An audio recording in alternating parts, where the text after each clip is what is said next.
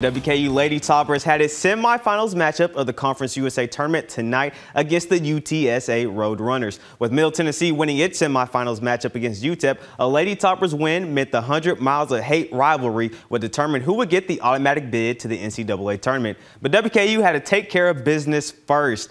The Lady Toppers have beaten the Roadrunners both times this season, looking to make it a third. Beginning of the game, Acacia Hayes got things started, working her way into the paint and tossing it in. Then a few possessions later, she gets the easy steal, takes it the length of the court, splits the defenders with a spin move, and lays it in. She had 8 points in the first half. And then at the end of the first quarter, Hope Savory from way downtown to give WKU the lead heading into the second. And then in the second we go, Alexis Meade draws both defenders in, leading to a wide open Jalen Foster three from the wing. She had 10 points in the first half. WKU was at 4 at the break. Third quarter, it started raining in Briscoe. Teresa Faustino cash, and then Karis Allen from the corner, easy money sniper. She was on fire. And then Allen again at the top of the key, hand down, man down, a quick 9-2 run for the Lady Toppers. It was looking beautiful. And then we go to the fourth quarter, and it's still raining.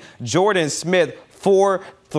She's only played 21 minutes total this season, and has only had 5 points total before this game. And then she hits another one from the corner. The bench was loving it. Myself and Lauren Floyd, we were loving it. WKU goes on to win 70-55 and advance to the Conference USA Championship game tomorrow at 4:30 on the CBS Sports Network.